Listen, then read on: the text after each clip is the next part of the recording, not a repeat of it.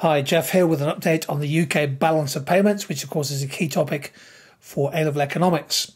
We run a trade deficit in goods every year in the UK that widened to over 7% of GDP last year, or £211 billion, mostly offset by a strong and increasing surplus in services, including business and financial services, which reached 6.4% of GDP in 2024.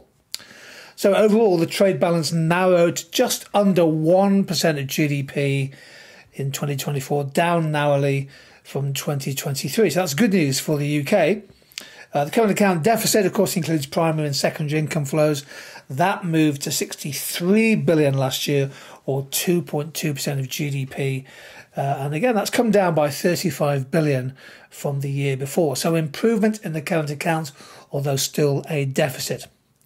Now, the financial account recorded a net inflow of 64 billion, 2.2% of GDP, which of course you'd expect. Net financial inflows of 419 billion, net outflows of 355 billion. Those are huge numbers. Of course, there are enormous flows of financial portfolio and real investment coming across the borders of the UK. On the financial account, the UK, of course, is a net borrower with the rest of the world because we run a current account deficit. So we need to attract net capital financial inflows to finance the current and capital account deficit. And the UK has, by and large, done that in 2024.